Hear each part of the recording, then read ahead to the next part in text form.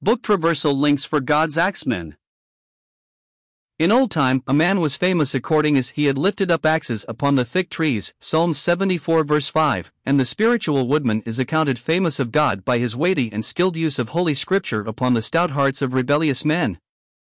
There have lived but few to rank with John the Baptist, whose blows fell with a thud and a keenness of edge that shook oaks of Bashan.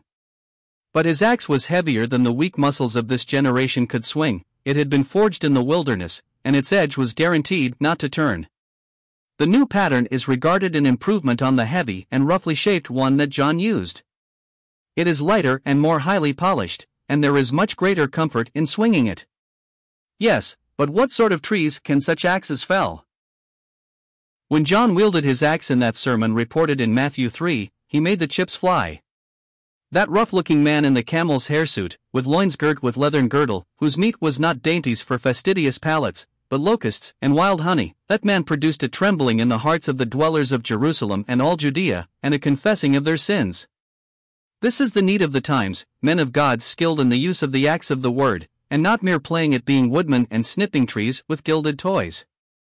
We need men whose lungs have inhaled the desert air, who hold not men's persons in admiration, men absorbed with one object, the cross of Christ, men who traverse the world as strangers and pilgrims, who suffer the loss of all things for the Master, as did Paul. There is a widespread outcry nowadays against hard strokes, but we have observed that the heavy blows of a man of God are worth their weight in gold, for the good they bring to souls.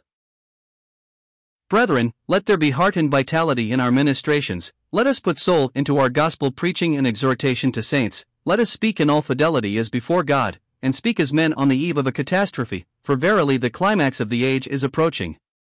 Let us be men essentially of one book, and not merely read it, but soak the mind in it till we think of little else, morning, noon and night.